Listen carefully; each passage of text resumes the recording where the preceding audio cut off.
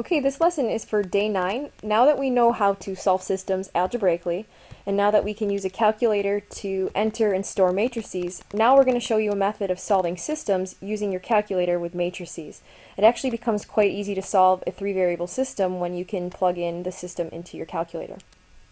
Okay, so this first example I'm only using a 2-variable system, but what you're going to do is define 3 different matrices. Okay, you have a coefficient matrix, a variable matrix, and a constant matrix. Your coefficient matrix is going to be found by using the coefficients in front of your variables. So one of my matrices is going to be -6, 5, 7, and 2. Now the variable matrix is just the variables that you have. In this case, since it's only x and y, we write those, and you're going to write those vertically. So it's x and y in a 2-by-1 matrix.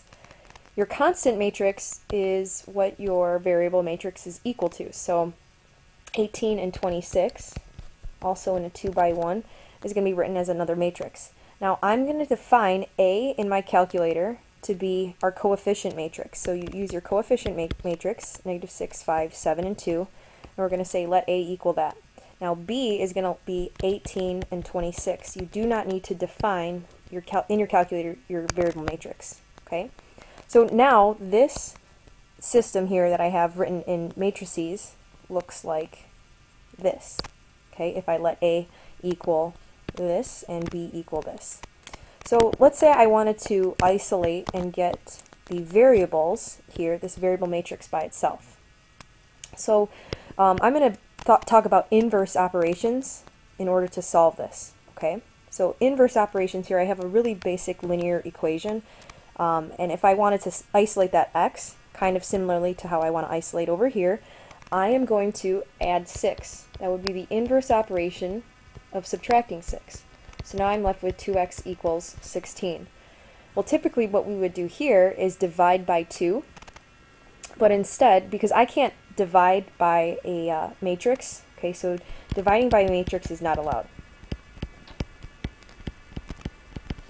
So instead, how would I also isolate this 2 here, or sorry, the x, and get that 2 out of there without actually using division? Well, I could multiply by its reciprocal, 1/2.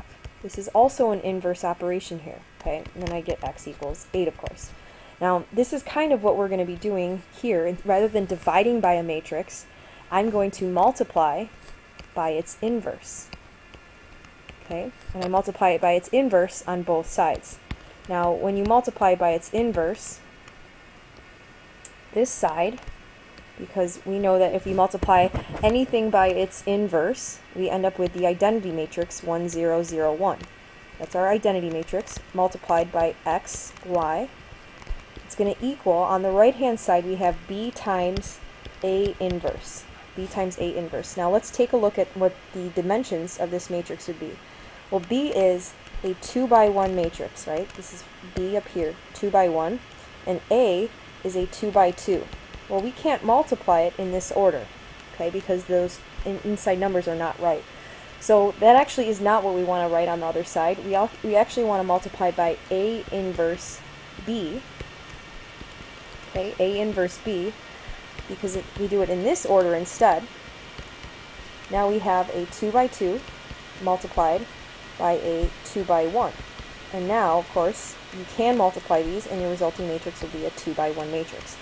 So, after I get A inverse out of there, since I'm multiplying the identity by xy, I end up with x over y, or xy, I'm sorry, is equal to A inverse times b. Okay, so let's plug that into our calculator and see what we get. Okay, so I already went ahead and I edited matrix A and matrix B, and I put in those values that we already had listed. So hopefully you did that as well. Now when I'm trying to enter A inverse B, A inverse times B, I'm going to just hit second matrix A, and then I'm going to hit the inverse key, which is actually the matrix key as well. So now I have A inverse, and I'm going to multiply that by B. So second matrix B, and it's going to output another matrix, 2, 6. Now this matrix, if I interpret this, so x over y here was 2, 6. So the x value is 2 and the y value is 6. So the point of intersection here is 2, 6. Okay, that's how you're going to use matrices. Now I'm going to do one more problem with you and show you what I want to see as far as showing our work. So you're going to always define your matrices first. You need to do that every time. Then you're going to show how you isolate the variable matrix. So you're going to show out using work, how you get x, y by itself. Then you're going to show your solution as a matrix, and then you're going to finally write it as an ordered pair. So let's begin with this example 2.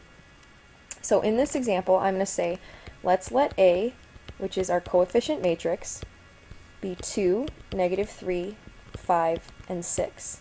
So I just take the coefficients in front of each one of these.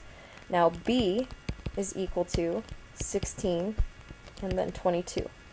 Okay? Now I want to show how I'm going to isolate my matrix.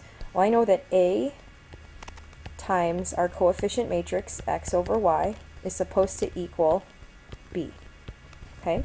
So let's work on getting the variable matrix alone. So this is the work that I want to see. So after you show your beginning equation, you're going to isolate your variable matrix. So we're going to multiply by the inverse of A on both sides. But we want to make sure that we write that out in front. Remember, because B times A inverse is not a valid multiplication. So now we have our identity matrix on the left, 1, 0, 0, 1, times our variable matrix, equal to A inverse times matrix B. So our variable matrix is equal to A inverse times B. So then you're going to obviously plug that into your calculator. So let's do that real quick. Okay, so here's my matrix A, which is a 2 by 2, the coefficient matrix, and I've already listed the coefficients here. Now I'm going to do second matrix and do edit matrix B now.